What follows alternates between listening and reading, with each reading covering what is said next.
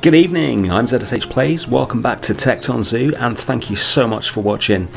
Today we are raising money for Cango Wildlife Ranch as part of Kangathon 2021. We're going to be building the biggest habitat I've ever built, and what is that in the background? That is the new Cheetah Conservation Centre. Before we get started, I'm going to show you why we're raising this money. I think it's the greatest honour for me to work with the people I work with every day. We work as a family, we work as a team. We work with passion and we work with love. If we weren't here to look after them anymore, then, it's a scary question as well. Where are they going to go? Who's going to look after them? So. This virus has devastated us.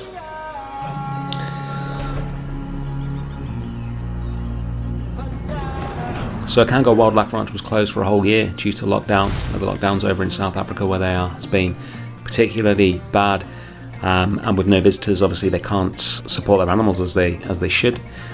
So that's why a load of creators have come together to raise funds for them. It's all led by Paulsley, whose videos I'm sure you've seen. And there's a load of us making videos and streams this weekend in order to raise money. All the links on how to donate are in the description below. Obviously I wouldn't ask you to donate something that I haven't donated to myself. So I have done. It's a very, very worthy cause, and I'm sure if you're a fan of Planet Zoo, and if you're not, then I'm not sure why you're watching this. Maybe you're lost. I would highly recommend donating if you are able to. So, on to today's build. I mentioned this is going to be the biggest habitat I've ever built. I think it's 3,000 square meters. You can see here, these are just the fences that I've laid out. But they are fairly sizable. There's two reasons why it's so big. A, I want the animals to have a lot of room. And B, it's going to incorporate a conservation centre into the build. So the conservation centre is, the entrance to it's on the path, but then the back of the building is all one-way glass that lets you see right into the habitat, and that actually forms the habitat barrier. So the Cango Wildlife Ranch, as you've seen in that video, run a Cheetah Preservation Foundation, which is a not-for-profit group that participates in cheetah breeding programs, which is vital for the genetic diversity of the cheetah. So in honour of that, I've decided to build a cheetah habitat for the zoo. Now cheetahs or any big cats really were not in my plans for the zoo, with it being a small city zoo and wanting it to be fairly realistic and focusing on animal welfare. I've mainly selected smaller species for this zoo. The cheetahs, I guess they are the smallest of the big cats, as they're called, so they do fit in, and they've got 3,000 meters to play with here, so they should be pretty happy with that. I made a nice long enclosure, so there's lots of room for them to run about. The inspiration for the exterior of this habitat is taken from a zoo in Denmark called Rudi Safari, which has a really, really good cheetah enclosure, and they've got this amazing enrichment system which I've replicated here. Well, I say I've replicated it as much as Planet Zoo will allow me. So essentially they have a wheel which spins. It's attached to like a generator and a battery pack, and there's a wire that runs all the way around the enclosure, and then attached to that wire is a piece of string with a bundle of string at the end, sort of like a cat toy that you'd use at home if you have cats, just slightly larger considering the size of the cheetahs. And the keepers are able to essentially send the little bundle of straw flying around the enclosure at cheetah speed, and the cheetahs chase after it. I'd highly recommend checking out on YouTube. You can see that in some of their videos on there. So later on I build a replica of the machine that they use, as closely as I can in Planet Zoo anyway, which isn't particularly close. But yeah, sadly there's no sort of flying around the enclosure with it for obvious reasons. I wanted to make some custom fences as well. So you can see here that I've done my own anti-climb barriers because I'm not a big fan of the ones in the game. And then this is a standoff barrier that's going to prevent people from being able to put their fingers through the bars and get them nipped off by a cheetah, which is never ideal. One thing I should probably mention, and this may come as a shock, so I hope you're sitting down, but today's build is not going to be made out of white concrete. I know it's a shock, I know you might need some time to adjust to this drastic change, but I wanted to make a big conservation centre to go with the cheetah habitat to tie it in. So it's a conservation centre for cheetahs and other South African animals that Cango Wildlife Ranch would or may have, and I'm basing it on a building called the Lemvig Crematorium in Denmark, which is just an amazing structure. It's really beautiful, and it's, I guess, postmodernist is the term that you would use for it. It's very different from anything else in Tecton. As you'll know if you've seen earlier episodes, most of the buildings in the zoo I designed myself. There's a few that are taken from Tecton's designs, and this is very different, but I thought it'd be really cool to have something in the zoo that maybe wasn't built out of white concrete like everything else. And the concept for this is that this area of the zoo is a new area, so the Grand Plaza and the forest and jungle and desert that surround it, and whatever's going to go next to the jungle, when I think of that, that is the original zoo, the original size of the zoo. It would have been pretty small by modern standards. This is a new area of the zoo that was designed later, so it's not going to stick exactly to the white concrete, but it's still going to be very modernist in design. We're still going to be concentrating on the flowing lines. So you can see here the building's actually black, and yeah, I know that's crazy compared to everything else, but that provides a very nice contrast. And the flowing lines that are so important to the design of this zoo are still very much there, but they're going to be added on to the front of it in a second. So the building itself is essentially a rectangle, although the top floor is displaced from the lower floor, which gives it a really interesting shape. And then the lines, rather than being in the building themselves, are in these metal poles and this sweeping flowing piece of wood, or many pieces of wood actually. I think this is the most piece heavy thing I've ever built. That is gonna come in a bit, and it was when I saw it, it was that made me think that I wanted to get this building into the zoo, because there's a giant sweeping wood panel effect on the front of the building, and it really brought to mind the cheetah. So I thought it'd be perfect to have as the conservation centre for the cheetahs in the zoo. It's all sort of custom made from single wood planks, so my PC does kind of tank when I'm when I'm trying to build anything else in the building. As soon as the camera gets anywhere near the front piece that I'm putting together at the moment, then my PC is not a happy bunny. But I'm really happy with how this one turned out. I sort of lost confidence on it halfway through because it looks so different to the rest of the zoo. But I asked a couple of people who know their architecture and their building when it was about half done, and they said, yeah, that still fits in with the rest of the zoo. So thanks to JP and Wiser for backing me up on this, and now it's finished and I can see it in context. I am really happy with it. If you are able to donate to Cango Wildlife Fund, I've got a couple of extra little bits for anyone who donates. If you let me know that you've donated in the comments to this video, and either let me know your name or edit your donation to your YouTube name so that I can see it, then I've got some games from some lovely developers for both PC and Xbox to give away. And I will also add your name to the Conservation Centre. There's a special wall in there for donators and anyone who's helped Cango Wildlife Ranch, and I will add your name to that, and you will be immortalised in Tekton Zoo forever if you're able to. Please help. If not, if you just subscribe to their YouTube channel, they've got some amazing footage of their cheetahs and some of their other animals on there. They've just got monetised, so they will still earn money just from you watching their videos, etc. Any help that you can give, guys, would be greatly appreciated.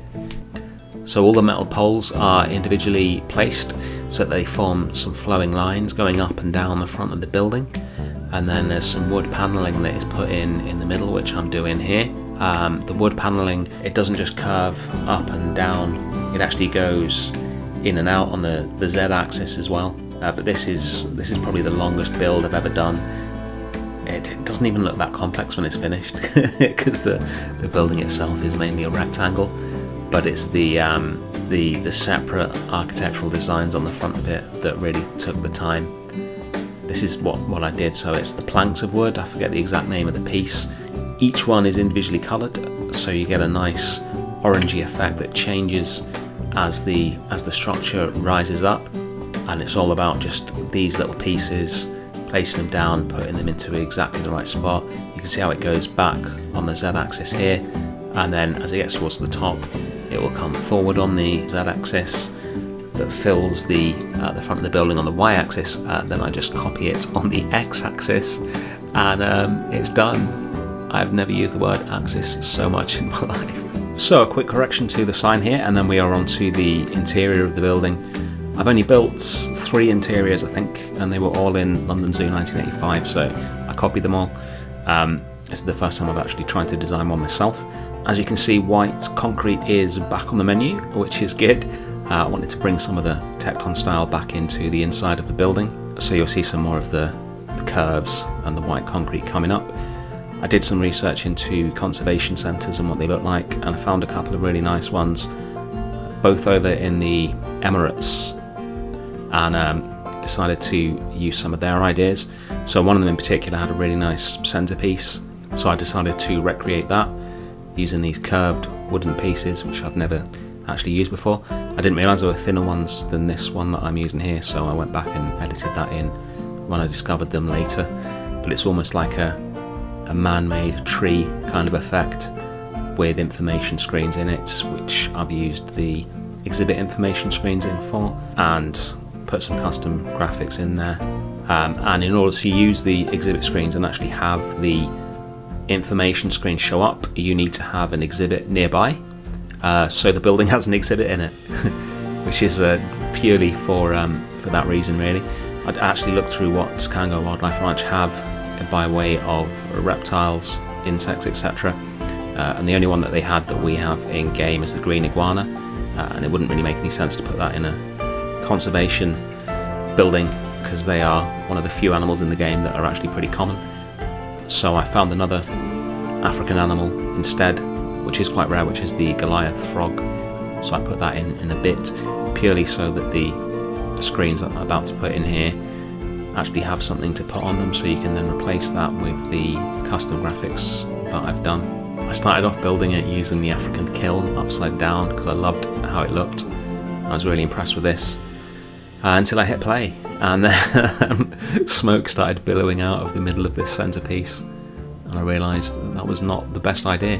So I changed this out for one of the plant pots, and it looks pretty decent. I think I prefer the look of this kiln. It's a bit more unique, but I didn't really want a giant fire in the middle of the conservation centre, so I had to change it. You can see all the way around the building in the back, the windows, they're all one-way glass, so this entire building sits inside the habitat. It forms the barrier for part of the habitat, so the point being that the guests, when they're in the conservation centre, can get a really good view of the cheetahs without looking through a fence, and it sort of gives a reason to go into the conservation centre. I sort of feel like a big conservation centre is one of the last places you'd actually visit in a zoo. It'd be like the insect house, always one of the least popular attractions, so I wanted a reason for guests to actually come in here. I made some custom lights as well with these African masks, which I like, just a mirrored mask, and then put the giant stadium lights in it, which are the most underwhelming lights in the game. They're enormous, and then you turn them on and it's like an energy saving light bulb, but it fitted nicely. I like the look of it. And then this is where the Goliath frog is going to go, so just putting the exhibit in there, and then again there'll be no path to it from the outside. It won't be visible at all from the outside of the building, so the guests will need to come into the building. And then I've just put paths all the way under the wooden floor. I was going to grid it, but then apart from all the problems the game has with gridded paths, I wanted the guests to go where I wanted them to go rather than wherever they fancied going. So I've used normal paths to direct them to the various viewing windows and to the frogs and the information boards, so that the guests in the game will be sort of stood in the right place, if you like. And then I wanted some information stations as well, like you get in places like this. So I put these picnic benches in, and then in the middle of each one of them I put in a education speaker, some of which are for the cheetahs and some of which are for the Goliath frog, and then just a little pillar underneath it to make it look like it's part of the table. They're dead simple. It's only 3 of the in-game pieces, but it sort of matches pretty closely to the buildings that I was looking at over in the Emirates. Now this is the most important part of the inside of the building. This is the donations wall. Make a donation, let me know in the comments, and your name will be on this wall forever. Next up is the shelter for the cheetahs. So I've repurposed the staff building for this because I wanted something that was really low profile, that would sit in the back of the enclosure that the cheetahs would be able to get into, but which wouldn't dominate the view from inside the conservation centre. I've put a maternity area in here as well. I spent quite a bit of time looking into the husbandry requirements for cheetahs, and if you want them to breed, then they really need a separate area for the female to give birth. They have a little nesting area, it's called. Never realised that cheetahs made nests, but there you go. So I put that in here. As far as I'm aware, you wouldn't actually keep a male and a female cheetah together. They don't really get on, but you'd bring the male in purely for the purposes of mating and then remove him. So the enclosure originally was split in 2, but I just didn't like the visual of having the fence across the middle of it. I thought it would look better without it, and it would be more interesting to have them together, and I figured that this is Planet Zoo, not a real zoo, so we could do that. Now this was fun. I'm going to try and turn this giant pile of junk into the driver for the cheetah enrichment system that I mentioned at the start of the video. I'm always amazed when I see things in Planet Zoo where people have made something that isn't in the game. It's all very well doing, you know, buildings and habitats and things like that, like I do, but when you can create something that doesn't even exist, it always amazes me how they use, you know, font pieces and the smallest items in the game to make things. So I thought I'd have a go. I'll leave it up to you to see how, or to judge how well I did in that regard, but I really wanted to build this system. It's only very superficially similar to the one in the repark that I was talking about at the start, but this would be the driver that would send the enrichment item flying around the enclosure. So I've got, I needed a wheel, so I've got the wheelbarrow, that was the one that worked best, a few air conditioning units, the African Jeep. I really enjoyed doing this. I might try and do things like this more often. Let me know in the comments whether you think it works or whether I should never ever try and do anything like this again, and we'll see how we get on. I've christened it the Jankmaster 4000. Now it's on to the final stage of the build, decorating the inside of the habitat for the cheetahs. So 3 of the things that are considered desirable for cheetah habitats are a raised viewing point, so they can display their natural behaviour of scanning the horizon for prey, an outdoor shelter of some kind, because they like to have, you know, like a little den to, I don't know, chill out in, feel safe in, and have their cubs in, and then permanent access to some form of water source. So I'm building here something that takes care of the first 2 of those. So it's a raised platform that they can walk over and survey the massive habitat that they've got, and then underneath it is a shelter that they can chill out in. It's only very small, but obviously they've got a massive shelter in the building that they can also use. And then I'll add in some standing water later as well, and then just the usual terrain work to tie the rocks into the ground. I like this little platform. It's semi-modelled on a picture of a real zoo somewhere. I forget which zoo it was. It wasn't the repark, it was something I found on Zoo Chat, but it just looked really cool the way they could walk up it, and it looks very good. You'll see it in the cinematics at the end when they walk over it. It's pretty visually pleasing. And then obviously, since the Africa pack has come out, spamming this grass everywhere. Well, carefully placing, not spamming. The spamming comes in a minute. The one thing I don't like about it is the shadows. I think maybe because I filmed this in late afternoon, but the shadows on this grass are pretty extreme. You can see here it looks really, really dark. I mean, grass doesn't really cast a shadow, not one that you can see without getting really up close to it. So that's it looks good at midday, but it's a bit of a shame in the afternoon the way it looks. Be cool if they could tone that down a bit. All that's left to do now is put in the pond, make a few little adjustments to the front of the building, and that is everything done. Thank you so much for watching. If you have, thank you even more for donating. It'll make such a difference to the Cango Wildlife Ranch. I will be back next week with another video. Enjoy the end cinematics. Bye.